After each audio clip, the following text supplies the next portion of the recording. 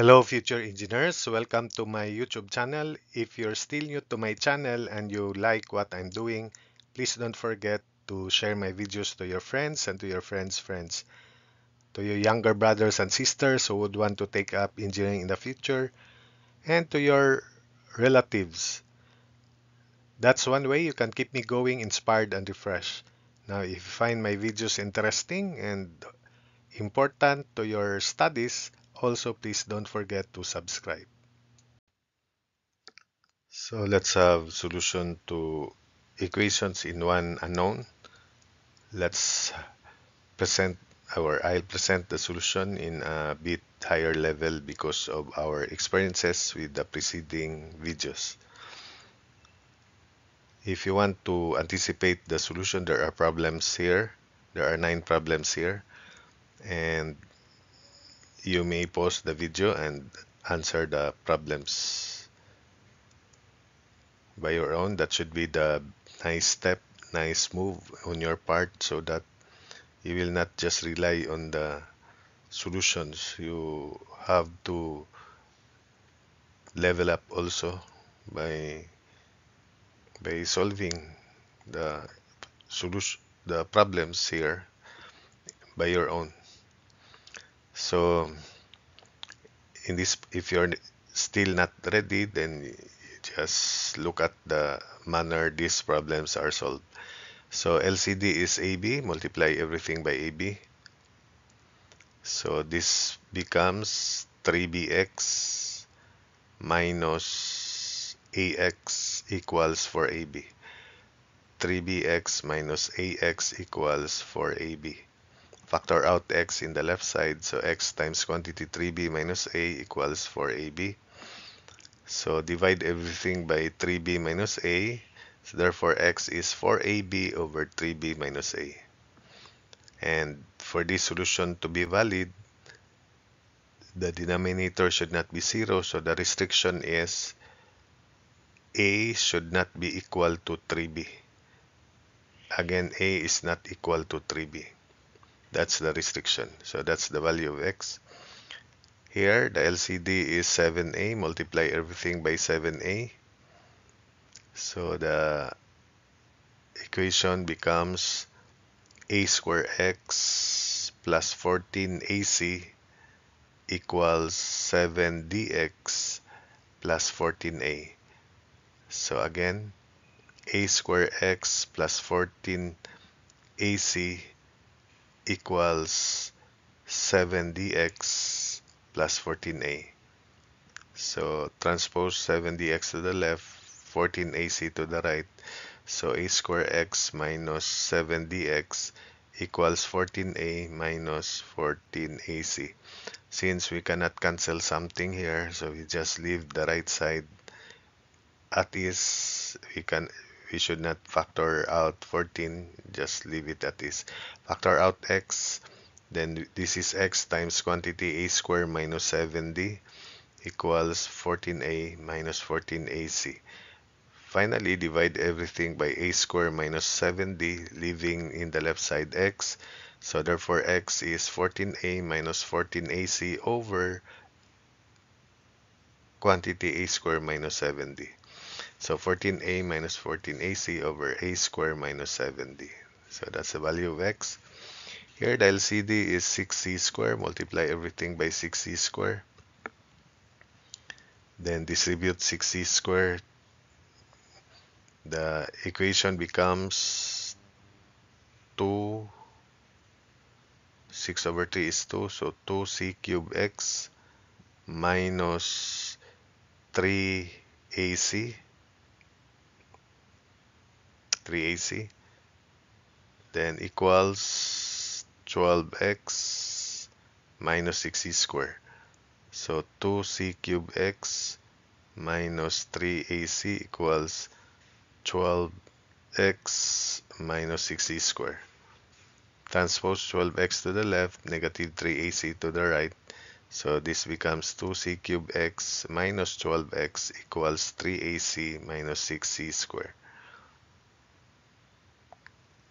Since factor out x, no common factor in the constant, so we cannot also cancel c even if we factor out c in this right side, so just leave it that way. So x times quantity 2c cubed minus 12 equals 3ac minus 6c squared. Divide everything by 2c cubed minus 12, and the final answer x is 3ac minus 6c squared all over 2c cubed minus 12. So 3ac minus 6c squared over 2c cubed minus 12. So we don't need to factor out c because anyway we cannot cancel out c. Here, transpose bmy to the left, negative m to the right. So this becomes aby minus bmy equals m plus a, m minus a rather. Factor out y, factor out by rather. Then we have by times a minus m. Then let's make the right side negative of quantity a minus m. So by times a minus m equals negative quantity a minus m. We can cancel out a minus m provided m is not equal to a, or we are canceling out a factor that is not 0. So by equals negative 1. Then divide everything by b, so y is negative 1 over b. Here we factor out y, then we have y times quantity 2b minus 3a. Then this is difference of two squares, 2b plus 3a and 2b minus 3a factors. So we can cancel 2b minus 3a, so y equals 2b plus 3a, or 2b plus 3a or 3a plus 2b. That's the same. After we cancel out this factor, common factor. So this is 3z minus az equals 18 minus 2a squared. Factor out z. Z times 3 minus a equals 2 quantity 9 minus a squared. 9 minus a squared is difference of two squares. So z times 3 minus a equals 2 times quantity 3 plus a times 3 minus a. Cancel out 3 minus a as shown. So z equals 6. 2 times 3 is 6 plus 2a, or 2a plus 6. Z is 2a plus 6. Here, factor out or transpose d square x to the left, negative 5ab to the right. So 25a square x minus d square x equals 5ab minus bd. Factor out x, so x times quantity 25a square minus d square equals b times 5a minus d. So this is difference of two squares. Factors are 5a plus d and 5a minus d. Then equals b times 5a minus d. Cancel 5a minus d. So divide everything by 5a plus d. So x is b over 5a plus d. So that's it. Next, transpose this to the left. So 2a dx minus 6acx equals negative of quantity. This is negative 9c squared to the right, negative d squared to the right.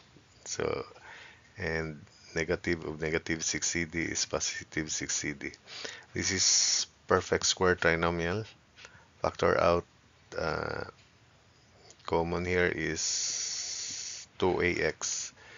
So 2ax times d minus 3c equals negative of quantity negative of 9c squared minus 6cd plus d squared. Remember, this is a perfect square trinomial. So 2ax times d minus c equals negative of quantity d minus 3c quantity square. It's the same. 3c minus d quantity square, or d minus 3c quantity square. Cancel out d minus 3c. There is still d minus 3c here. And to make it positive, distribute the negative sign. So it is 3c minus d divided by 2a. So x is 3c Negative of negative 3c is positive 3c minus d over 2a, or 2ax equals negative of quantity negative d minus 3c. So finally, x is 3c minus d over 2a. Then here, factor out ay, then transpose this to the right. So ay times quantity c minus d equals c squared minus d squared. Then factor out by here for the last two terms, or negative by. Then we have c, then minus d. So let's check negative bcy, then positive bdy, which are this. So this is difference of two squares, factor c plus dc minus d. So ay times c minus d equals c plus dc minus d minus by c minus d. C minus d is common to all terms, so we can cancel out c minus d. So we have ay equals c plus d minus by. Transpose negative by to the left, ay plus by equals c plus d. Factor out y times a plus b equals c plus d. Divide everything by a plus b. So y is c plus d over a plus b. So that's it for this video. I hope that you were able to follow the explanation and solutions. This is higher level that you need to recall factoring methods in order to simplify the solution to these equations in one variable.